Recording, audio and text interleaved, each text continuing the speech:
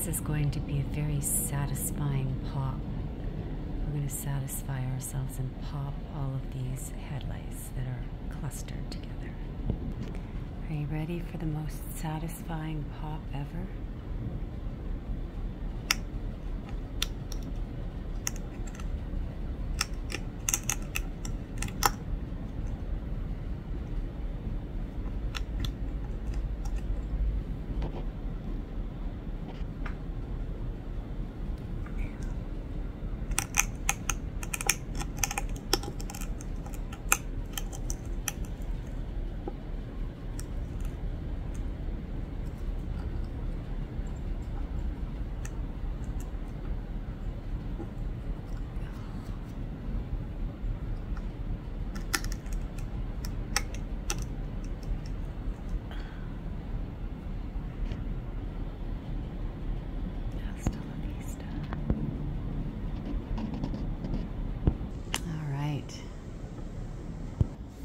Just pour some of this on the survivors.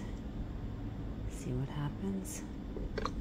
All right, we just poured some of the enzyme on the survivors that were crawling around. And it'll just take about a minute for the exoskeleton to break down. Let's get as close as we can so we can see exactly what's happening. So, there you are. Everything that was still moving after the pop, after the great annihilation pop, the cluster of lice, whatever was left alive is now no longer. The exoskeletons are beginning to break down.